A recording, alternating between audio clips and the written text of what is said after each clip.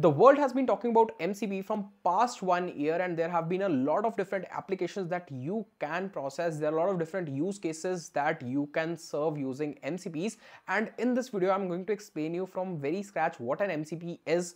We will be configuring an MCP server and we'll be actually seeing the use cases. This is going to be a super exciting video. If you are new to MCP, if you have not heard this term before, you can watch this video and you will get the entire context with hands-on practice. So this is going to be super exciting, and I am going to have a MongoDB use case in this video. And also I would like to thank MongoDB for helping me create this content.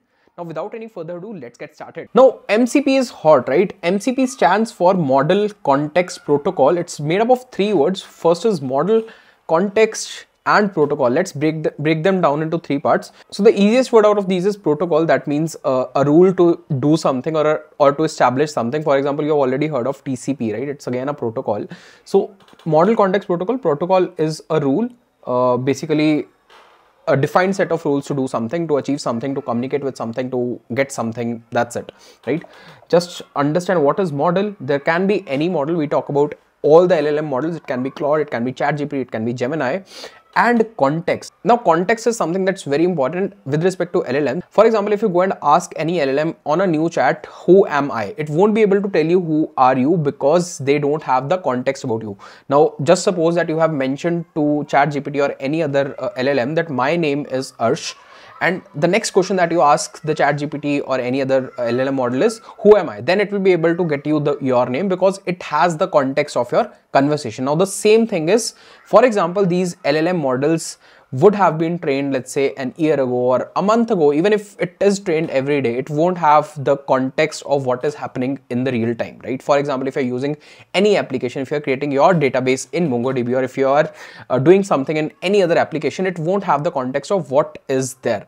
Now, to get that context, how can we facilitate that? How can we get that external information to our LLM model? This is what MCP is. Basically, very simple definition, very simple understanding of getting that external information to our LLM model, and we can query it using a human prompt as we do for any LLM, and same thing we are going to do for MongoDB today. Now, what is Model Context Protocol? This was launched. This is the concept that was given by Anthropic last November, and it has been the talk of the town. So let's just read these lines. These are very powerful lines, and you will get full context. MCP is an open source standard for connecting AI applications to external systems. Very true. This is what we are going to do today, right? Second is, using MCP, AI applications like Claude or ChatGPT can connect to data sources, tools, and workflows, enabling them to access key information and perform tasks, right? So we can access anything, any database, any local files using this, and we can perform any action, we can retrieve some information, we can do anything, right? So this is what it enables. Very simple example, they have given an analogy. Think of MCP like a USB-C port for AI applications. Just as USB-C provides standardized way to connect to electronic devices, MCP provides a standardized way to connect AI applications to any of your external systems, right? Currently, if you go and ask your GPT model about the current database that you're working on, it might not be able to help you with, but while connecting it with your MCP, it will be having that context and you will be able to get that information. For example, this is the MCP standard protocol. It can have a bidirectional flow with your chat interface with any application like Claude Desktop or any other chat. IDs, it is capable of connecting to different IDs like your Claude or Goose, different other AI applications, Fire, Super Interference. This is something that they have given your different databases.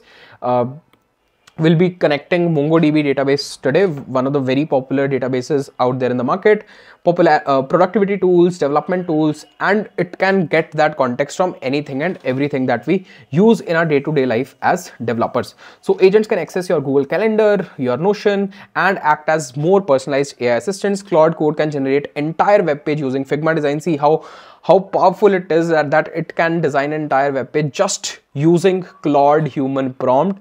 It will go and design a Figma design for you.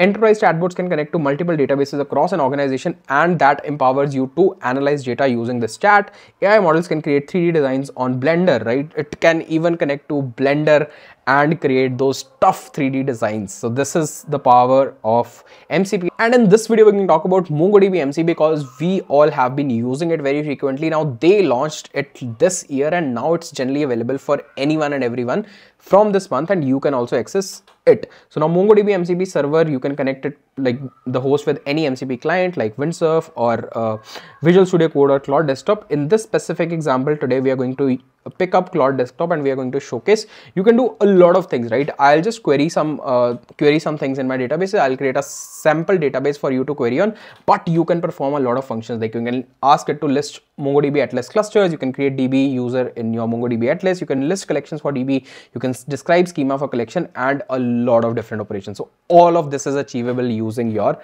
MCP. So it interacts with your data using natural language and perform all your database operations, right? So what it actually enables, it asks your AI to show the schema of your user collection, or it streamlines your database management, context-aware code generation. So these are the three things that MongoDB MCP Server can perform. I'll give the context, I'll give the link to the entire announcement in the description. Go ahead and read that. Then I'll give the link to their GitHub repository where you can where you will find all the instructions to set up your MongoDB MCP.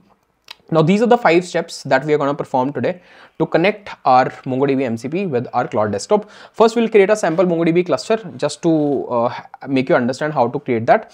Then we'll get the connection string. Now this is very important. Now this connection string is very important, right? There are 3-4 methods of doing this, but we are going to do this via this today.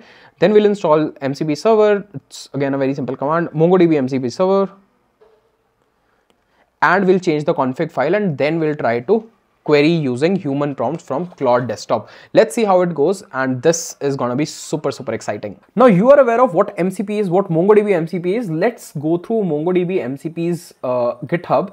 So you can see they have given the complete setup details on how can you set up your MongoDB MCP server. There are different ways on which you can set this up. For example, the first way, like a quick starter way, they have told how can you get this up with Windsurf, with VS Code, with Claude Desktop, with Cursor, and in this tutorial we are going to do this with Claude Desktop. So this is the first way in which you are passing out a connection string. I'll tell you more about what connection string is and how can you pass this up and change the config file.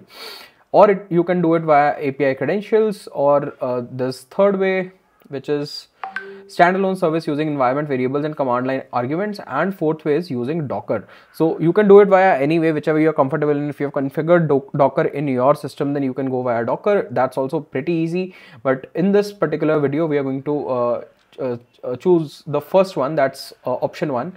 And the first step is like you'll get onto this page. I'll give the link to this GitHub repo in the description below. You can go and check this out yourself. So we'll go to this MongoDB MCP server. We'll click on sign in. Right, I already have an account on MongoDB, and if you don't have, you can create one. It's free to create. So now I've signed into MongoDB Atlas. You can see this in front of me, and now we'll be creating a new project. So in this section, you can see all projects are there. Let's go and create a new project for this specific demo. I'll name the project as, let's say, MCP demo. And you don't need to add any key or value pair. You can add, it's optional. If you want to share access to this to anyone, you can add their email ID here. I don't want to do that. I'll just create a project. Now we are on the screen and we need to create a cluster. Let's click on create cluster. Once you click on create cluster, you have all these 3 options, like these 3 tiers that you can choose to deploy your cluster. I'll choose the free one that still has 512 MB of storage, shared RAM, and shared CPU. You can name your cluster, let it be cluster 0 only, and they will select the provider. For example, AWS they've selected, they'll automatically take the region in which you are in. For example, it's taking Mumbai for me, and you need to create your deployment. Once you click on create deployment, you will have your cluster being created. Here you'll have the username and password. I'll just type in some password.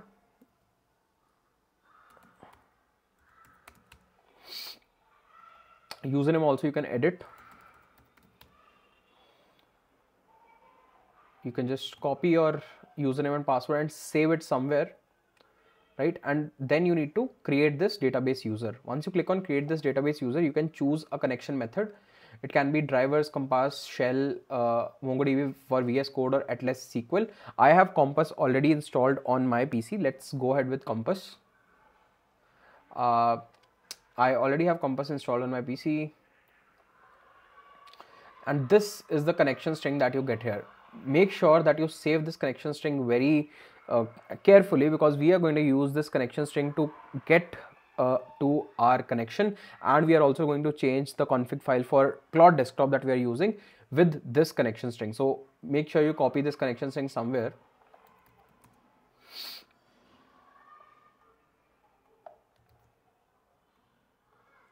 Right, let's click on done. Once you click on done, now I think you have this cluster running, and you can open your MongoDB Atlas. If you don't have MongoDB Atlas for your PC, you can download MongoDB Atlas, MongoDB Compass. So this is MongoDB Compass. This is GUI tool for data exploration. You can click on download now and you will have it for yourself. Now before we set up in our Compass, let's try and install our MongoDB MCP server. You can open your terminal, and within your terminal you can give this command, npm install MongoDB MCP server. So once you click on this command, so it will be installed in your system. I already have it in my system, so I don't need to install it again. So you can install it on your system. So I have MongoDB Compass. I'll click on MongoDB Compass.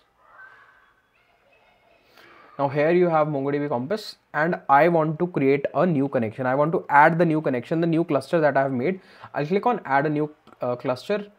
This is the place where you need to copy paste your connection string. So you copy paste your connection string, everything else remains the same. You don't need to change anything. Click on save and connect. So it's trying to connect to your connection string, and successfully it has connected to your cluster. Right now you have successfully connected to your cluster. This is how your cluster looks like, right? And within this cluster you can either create a database, you can open in MongoDB shell or refresh. I do have some databases already. I just want to add these databases so that we can query. So here you have create database. You just need to click on create database. Once you click on create database, you can give any name. For example, Arsh25db demo. Collection name can be again Arsh25, and you can create your database. Now this is where you can export files, you can import data, however your data is connected to any source of data incoming. It can be real time, it can be batch. You just need to import that data. I do have some files that I have downloaded. For example, this is the Flipkart e-commerce sample data. Now this Flipkart e-commerce sample data I'll try importing here just to showcase you the capabilities of this MCP. This is a sample database that I have. Now it is importing this entire database into our MongoDB Compass. So you can see this is the database that we have. It has the details about the product name, product URL, timestamp, product category, retail price, discounted price, and a lot of things. Now comes the next part. How can you get a config file, and how can you configure your Claude Desktop via it? Now this is how the Claude looks like, right? For example, all of you, we are doing it with Claude. You can do it with Cursor also, with VS Code also, whatever you are comfortable with. I just have Claude on my PC. So this is how your Claude looks like.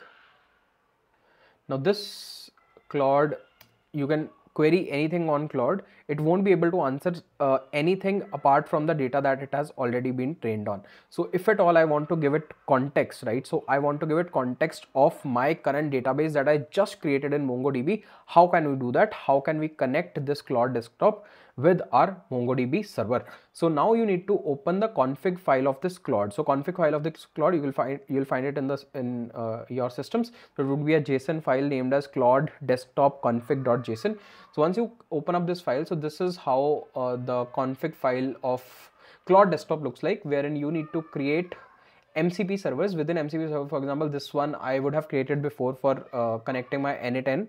This is N8N MCP. Now this is something that I did for MongoDB, right? So this is my MongoDB URI. This is the connection string that we created. This is the command MongoDB MCP server. Environment variables you need to update, and this is what you need to add in your config file for Claude. So I'll just give you this also in the description below. For the timing, this is not my. So here you need to have your username. Here you need to have your password, and that's it, right? So let's try putting mine here.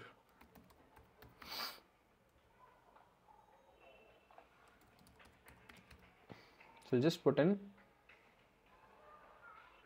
Now you just need to restart your Claude and ask the questions like, for example, are you connected to my MongoDB database? I'll just ask this question.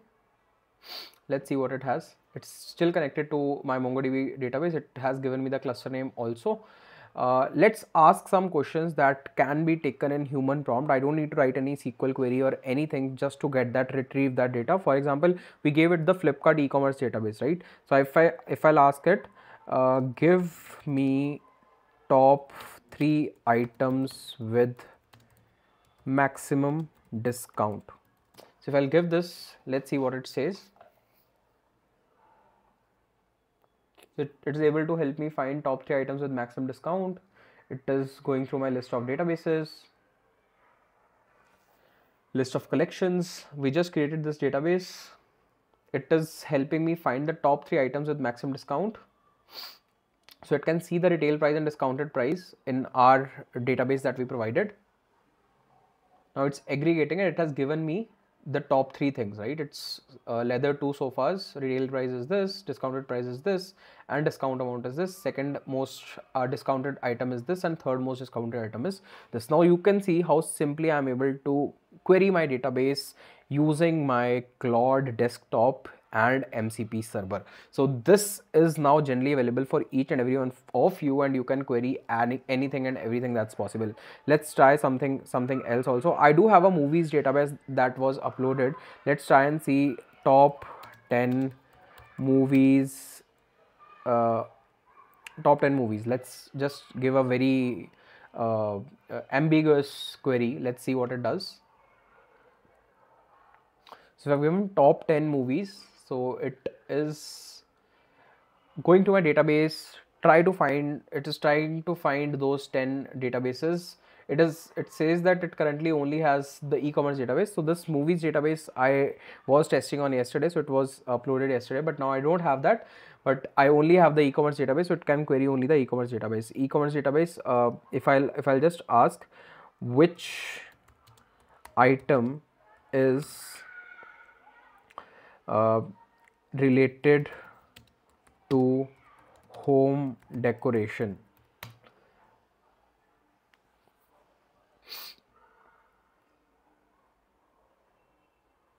So it is just going to my database, trying to access it, trying to see which item is related to home decoration.